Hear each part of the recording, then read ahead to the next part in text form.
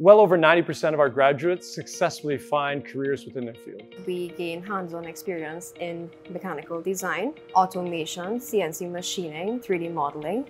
These are all proving to be very useful skills that employers are looking for.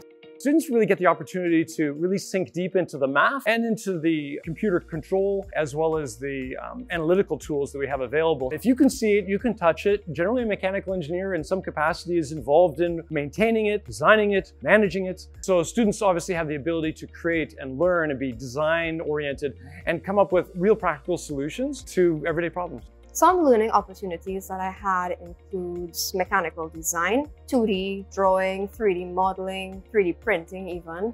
I enjoy programming for the CNC machines, and I find these skills greatly useful because of the sort of jobs that I see online. I like the fact that I was able to gain some math skills as well as improve on my physics. It really comes in handy when working with thermodynamics and aerodynamics and fluid power. The way students can really focus on their abilities is to give a lot of project-based learning.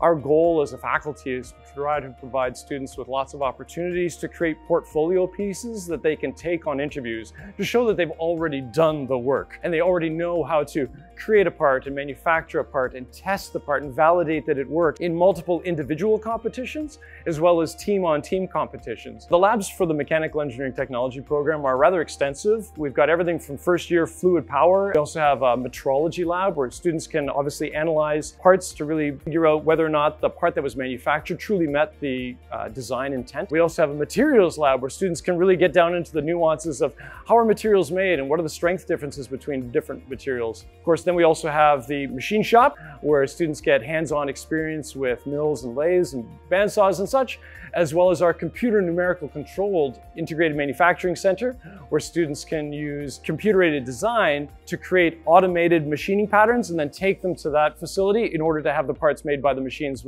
hands off. Students also have 24/7 access to the CAD lab, as well as 3D scanners. My professors are so supportive and encouraging. I enjoy that they make time for us. And if we have any particular problem, they will ensure that they give us that attention to make sure that we excel. The Mechanical Engineering Technology faculty have a wide range of backgrounds, from industrial experience in aerospace and robotics, to injection molding, manufacturing, to computer science degrees, to mathematics degrees. The skills that we learned in the prior semester, it really ensured that I got a placement and I was able to excel because of the skills that I had before. So I know that when I graduate, I'll have enough skills that I'll be able to go forth in this field and be able to do well regardless of what experience I had before starting this program.